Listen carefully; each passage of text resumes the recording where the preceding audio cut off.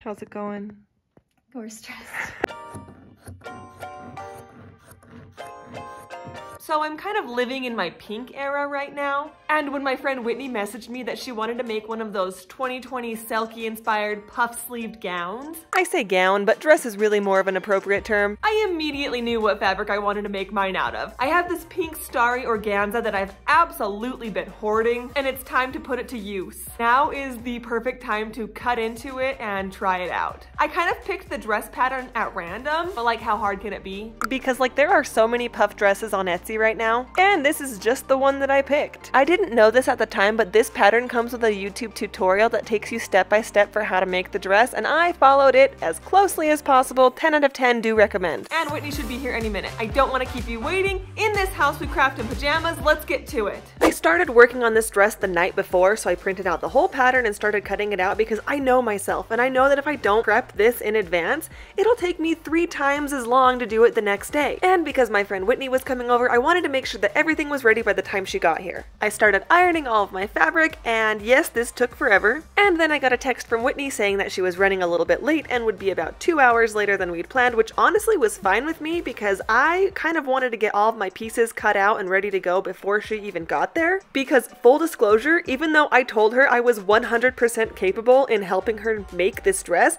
I had never made this dress before. I had never even looked at the pattern before the night before. So here I am up in my sewing loft, just frantically trying to understand the pattern, trying to understand the sizing, watching all the videos that I can on this specific puff dress. And lucky for me, there is a ton of tutorial content on specifically this kind of Selkie looking dress, because do you guys remember when the pandemic happened and everybody was obsessed with these Selkie dresses? I too was obsessed, but number one, I couldn't get any fabric at the time, and number two, I kind of thought that this pattern was going to be more difficult than it actually is because the puffy sleeves really intimidated me. Whitney is finally here. I'm gonna go get the door for her.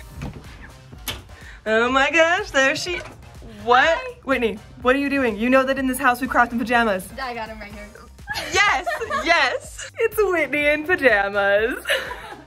Whitney originally thrifted a curtain to use for this dress, but it was still wet from when she washed it that morning, so we threw it in my clothes dryer and started working on the lining layer first. She has sewn things before, but I felt like because I didn't really have a master grip on this pattern yet, we'd better start with the lining layer. That way she and I both get a little bit of practice with the pattern, and if it turns out super ugly, it would be okay because the lining layer would never see the light of day as it is on the inside of the garment. But then I felt a lot of pressure to execute these dresses to the best of my abilities because halfway through this sewing day, Whitney informed me that this wasn't just a fun project she wanted to do for fun, because she loves fun things, no, but that it was going to be her dress that she would wear for her upcoming engagement photos with her betrothed. So I start sweating because the pressure is kind of on and I'm kind of just making things up as I go. There were multiple times where I stopped sewing to watch a YouTube video on how to sew what I'm trying to sew, and I cannot recommend the This Is Kachi pattern and pattern tutorial enough. This Is Kachi is incredible and her instructions are easy to follow along with. I felt lucky that the pattern that I literally picked on Etsy at random included such an awesome tutorial video that was so clear and easy to understand. And just to give you a glimpse of what it's like to come over and sew something with me, here is a non-sped up, completely normal view of me in my natural habitat doing my best to help a friend.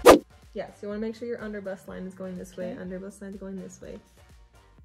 That's what we got then. Okay. And then this side seam goes like that.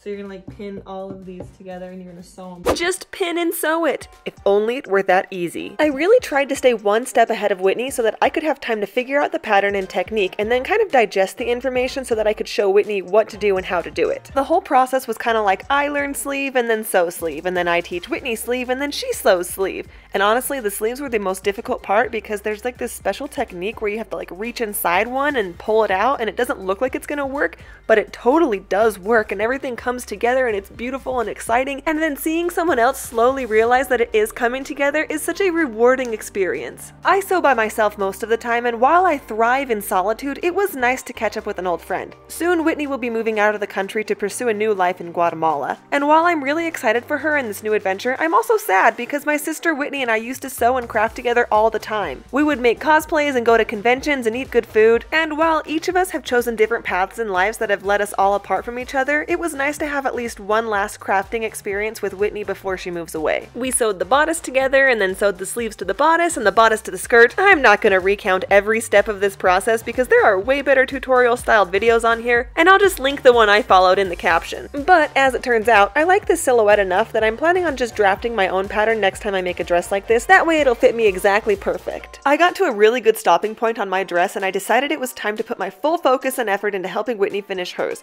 because she leaves for Guatemala in 4 days, and remember, she wants to wear this dress for her engagement pictures, so it was time to really step it up and get the dress finished. How's it going?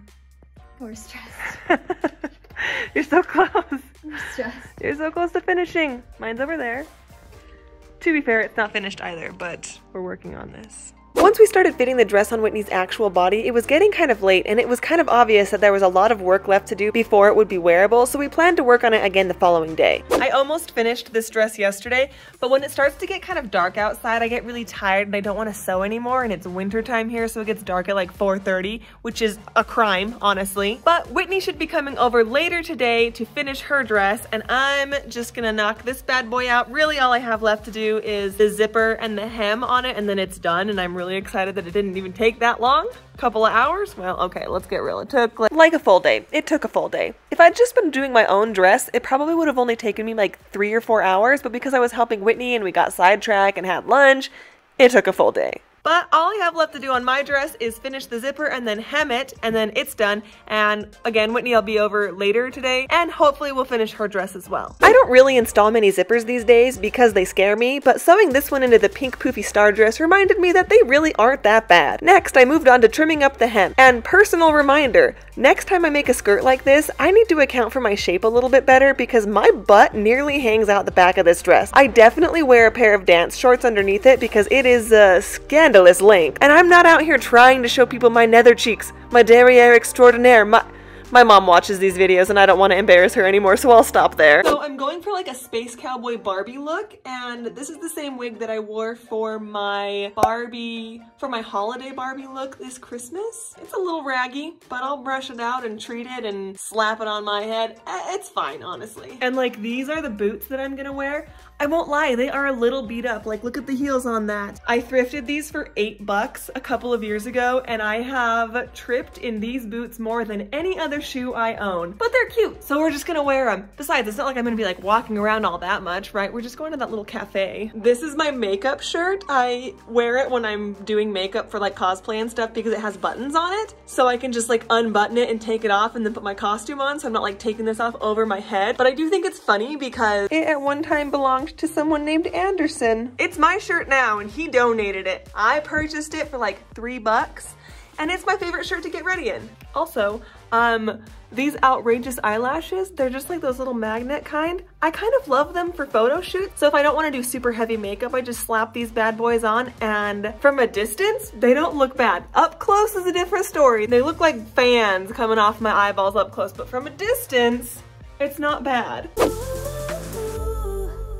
Cause I'm not afraid, I'm not afraid, I'm not afraid to love, not afraid to love you. I'm not afraid, I'm not afraid, I'm not afraid to love, not afraid to love you.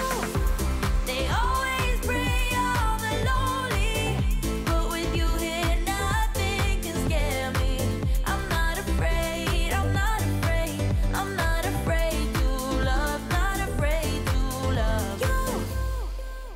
I will tell them what I'm feeling forevermore. Real talk. I love this dress so much. I love that it's pink. I love that it's poofy. I love that I feel like a Barbie when I wear it. I know I'm not Barbie. I'm clearly Barbie's best brunette friend, Teresa. But just wearing this made me feel so cute and feminine and oddly petite. And I don't know why society has decided that feminine and petite go together, because they totally don't. But because of the world that I grew up in, as a 6-foot-tall woman that's like gifted athletically, I have always felt like this kind of stuff was off limits for me. And that's outrageous, because who doesn't want to look cute and poofy and frilly? I surely do, and I always have wanted to, and that's why I'm embracing this pink era. There are pink dresses, pink jackets, pink pants. Pink is just happening in my wardrobe right now. And honestly, same goes for this pink dress. This is the bow dress. I'll put the tag for the video, like the end of the video or something, but I feel so adorable when I wear these things. And it's something that I've never really let myself tap into. Growth is clearly happening somewhere, right? Like I for so long thought that I could only wear black because I needed to look like tall and sleek and like try to take up as little space as possible. This dress is poofy and big and gigantic, and it's not the only big poofy gigantic dress that I've made as of late that I feel amazing while wearing. So I'm happy about that. And getting to craft with Whitney one more time before she leaves the country for who knows how long was such a fun, nice, and we gotta catch up and talk about all the things that have happened in our life in the recent months. This is how Whitney's dress turned out, and I think her pictures are gorgeous. Thank you so much for watching these videos. I really appreciate your support. Please like and subscribe. Comment down below if you like the video. And remember, in this house, we craft in pajamas.